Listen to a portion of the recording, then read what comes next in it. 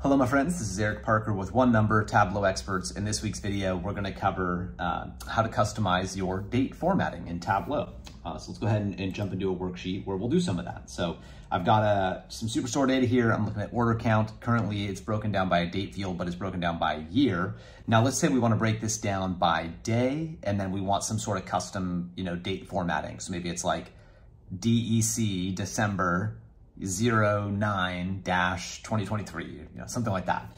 Okay, let's get into it. So first of all, I need to hit the drop down on my date field and convert this into a date format. Okay, so first of all, we got date parts up at the top, right? So those are more kind of like date units or date names. So if I picked just day from there, it would just give me day numbers 1 through 31. It wouldn't give me, every possible month, day, year combination.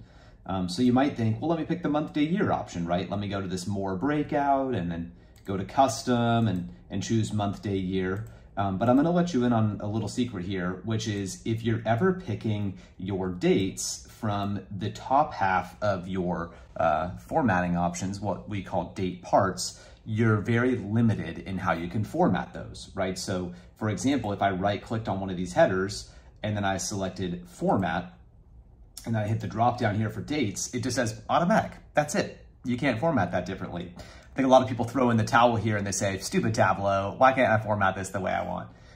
It is kind of funky, but bear with me because there is a way to do this. So what we'll do is hit the drop down here, and instead I'm gonna choose this option, which is a date value version of day.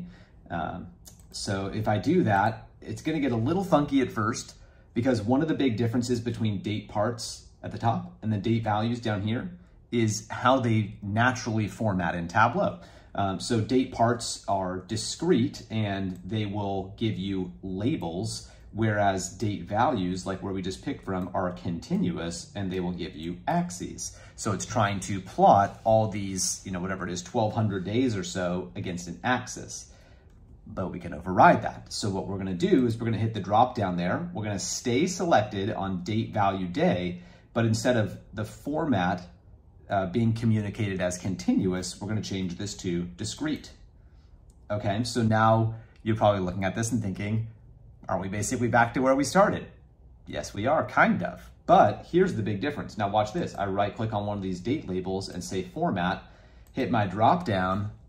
Look at that, huh? Check out all those options. So first of all, there's like 15, 20 pre-baked options. So if any of these are how I want to format the date, then that is fantastic. I can just pick that. Or if I want to do something custom, I can choose custom. So for example, notice that there's little indicators here telling you like D for day, M for month. So if I wanted something like, hey, I want it, month, dash, day, dash, year. I can kind of format this however it is that I want it to look. So there you go. That's a little breakdown into how to do custom date formatting. Look out for header formatting versus pane, right? There might be a difference depending on where you're visualizing this. So you may sometimes need to format in one versus the other. Thanks for checking out this video. Ollie and I drop videos like this every week here on YouTube, so feel free to follow along. Also, if you check out this indicator, this little info button up here in the top corner, we run Tableau classes every month. Tableau Prep, Tableau Desktop, calculations, dashboarding, anything, you name it.